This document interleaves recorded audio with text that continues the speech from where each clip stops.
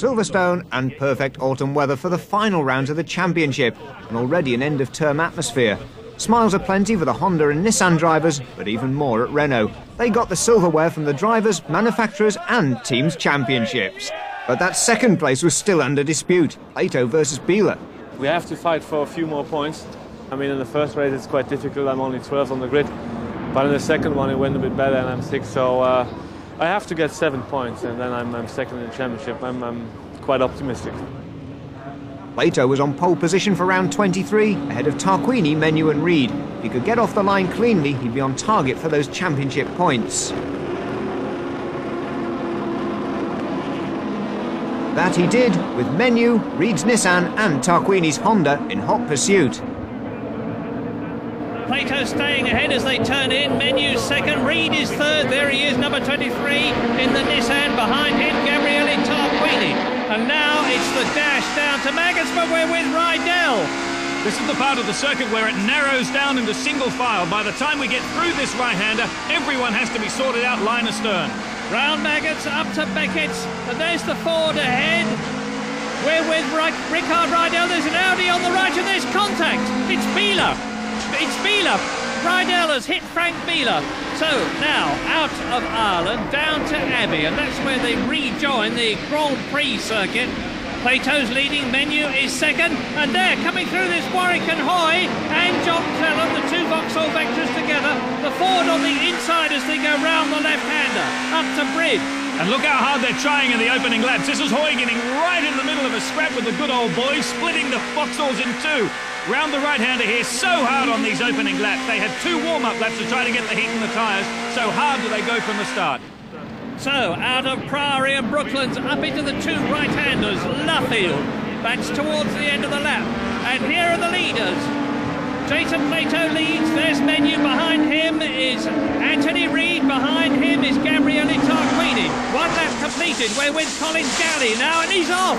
Colin Galley, the independent driver, is leading the Total Cup, and he rejoins the track. But he's lost a lot of time there. On to Copse. And Jamie Wall, there he is, has gone ahead of Rob Gravitt now. Rob Gravitt started in front of him. Now Patrick Watts, he's going extremely well in the Peugeot. 8th position, staying ahead of the 2 Audis and the Ford. It's a great showing from Peugeot, and it's a brilliant scrap between the Ford and these 2 Audis. Look. Oh, Biela pushing, he's going to go through inside Bincliffe, but I reckon Bincliffe actually let him through. Yeah, that'd be team orders. Frank needs all the points he can get on. Here comes Radicic up the inside of Bincliffe. Now, any old Audi will do. I'll swap paint with either of you. I don't really mind. So, away goes Radicic, and I think he has got... Yes, he has. He's got past number 7, John Bincliffe. So he's between the 2 Audis, and down to the end of that comes Patrick Watts in the Peugeot. Now he's got Biela behind him. Radicic is having a go at Bincliffe, goes through on the inside. There is the Vectra. We're inside John Clelland's Vectra. That's Derek Warwick's car ahead of him, and Paul Radicic is there somewhere in this lot with the blue Ford Mondeo. It's a terrific scrap. And that's a really tricky part of the circuit there too, that Maggots-Beckett's complex. The car gets really unbalanced as they go through there. It's a hard place to stay in station and not swap paint. But that's not bothered any of these boys, and I think both of those Vauxhalls are quite keen to dive into this fender-bending action. It's a really, really good midfield race. Yeah, they're really struggling because they've got that aerodynamic problem. But out of Ireland, down into Abbey again. Patrick Watts ahead of us. We're with Frank Biela, last year's champion in the 4-wheel drive Audi, struggling to get past the Peugeot. It's improved beyond recognition, the Peugeot, thanks to all the work that MSD have done. They go round Priory, the left-hander now, on towards Brooklands, another left-hander. Patrick Watts staying ahead of last year's champion. Now we're with John Clelland, and bang, bang! Fabulous. You soften him up, Derek, then I'll pass him. Warwick hits Bincliffe. Now, we're with John Clelland. What's happening? Where is Derek Warwick? He's around there somewhere in the Vectra. There he is, and he's off! He's off! John Clelland seems to have nerfed his own teammate off. Could he have avoided that? Only by lifting off the throttle, Murray. That would have been one way around it. Oh, well, you can't do that in a motor race. Back again with Reed now, and he's attacking. Menu is attacking Plato. Look ahead. Alan Menu's having a go at his own teammate who's leading the race, who needs those points. I mean, through. Alan Menu's passed him, and now now Anthony Reid's going to do the same thing. Plato ran wide onto the marbles. He's lost first place, he's lost second place. Going on. Okay, JP, what happened? Just go down the inside, you can't be in the bloody way. All over the tyres and everything. Okay, understood. Stay with the chase. Yeah, I'm saying, can you explain to me what that was about? That was the most riskiest overtaking manoeuvre I've ever seen. I had to give him room and he was only half offside and then he tried to put me on the grass. What is going on? What indeed is going on? There certainly don't seem to be any team orders, or if there are, Menu's breaking them. Yeah, there plainly aren't big team orders, Murray. I'm absolutely astounded. That's the most incredible pass, the most significant pass we've seen all year. It was a fair pass, it was a very hard pass, not the one you'd expect maybe to see on your teammate, and definitely it appeared Plato wasn't ready for it. I guess he wasn't assuming that he was going to be passed. Well, there is Plato going through. Here's a replay. Let's see what happened to Plato. He's going round Maggots, now into Beckett's, the double right-hander. Goes a bit wide. Don't forget Alan Menu is right behind. Into the left-hander at Ireland. And down towards... There goes Menu.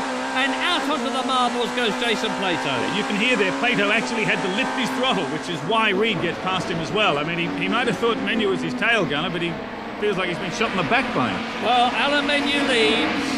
Up into second place has gone Anthony Reid. Down to third position has gone Jason Plato, and he's lost 5 championship points in the process.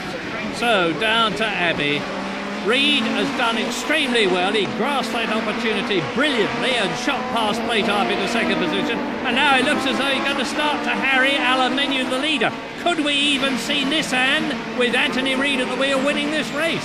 Definitely not impossible. The next couple of laps should tell. If Menu's been held up by Plato, then Menu now should pull out into the distance. But we're now going to get a clear view of Reid, the Nissan, and Menu and the Renault back-to-back. Very, very close on performance. Alan Menu leading. Anthony Reid, who's spent so long racing in Japan, back in the UK and doing extremely well. He's had 1 second place in his British Touring Car Championship career.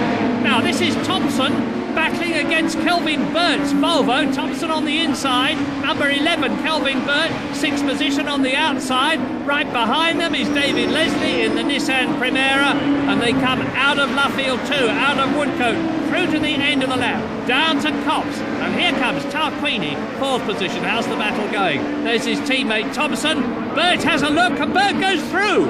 Yeah, brilliant strong pass by Burt. He got a toe down the straight, but I think there must be something wrong with that Honda. It should be going harder out here. Oh yeah, there it is. Leslie's gone past. There's the Nissan Primera going past, up into 6th place. James Thompson, who hasn't had a lot of luck this season, has got another problem. And coming out of Ireland, there's a great scrap for 5th position. This is the one you're looking at. There is David Leslie. Down to Abbey again.